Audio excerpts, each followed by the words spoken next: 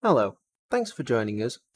In this video, we're going to take a look at how you can frame basic floor trusses within Vertex BD. Let's have a look at framing basic floor trusses for our tutorial home. We're going to look at framing our ground floor trusses, but this process is very much the same for with other floor levels. Firstly, as you can see, we have our reference drawing loaded for our tutorial home.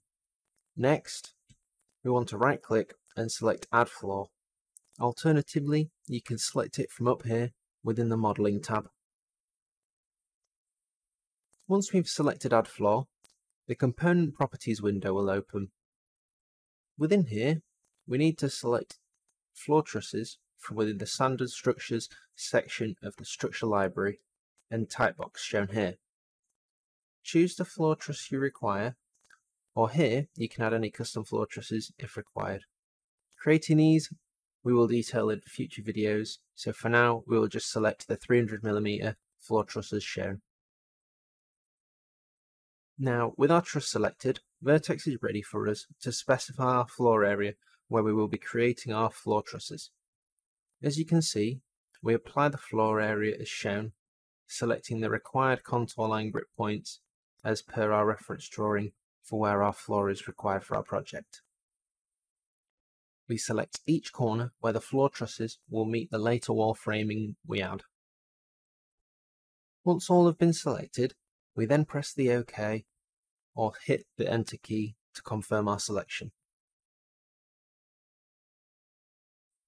Next, we need to select the floor truss option from within the truss section of the Modeling tab as shown on screen. Once you've selected this, Vertex will ask you to select your floor area that we previously created. Select that using your left mouse button. Vertex is then ready for you to locate your first truss so it can implement your floor truss structure as required. If you right click in the workspace, you can select to change the orientation of your trusses to be, for example, horizontal, vertical, etc. In our case, we will utilize the default and we will locate our first truss here as shown on screen. Once you have done this, Vertex will ask if you would like to select bearing components, e.g. walls and beams, on that level if you have those already modelled. Then select those now as shown, and once completed, hit enter on your keyboard or select OK.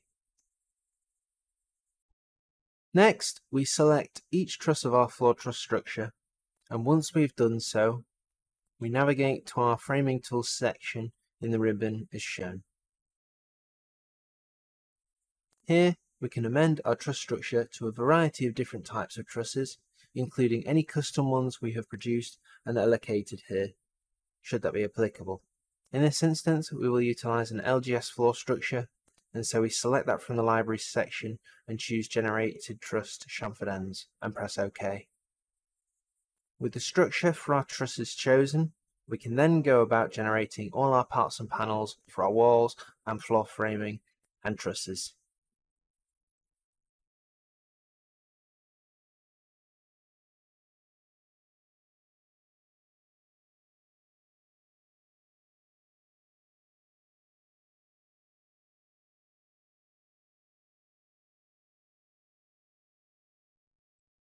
To generate our trusses, we select them, right click, and we choose Generate Parts as shown.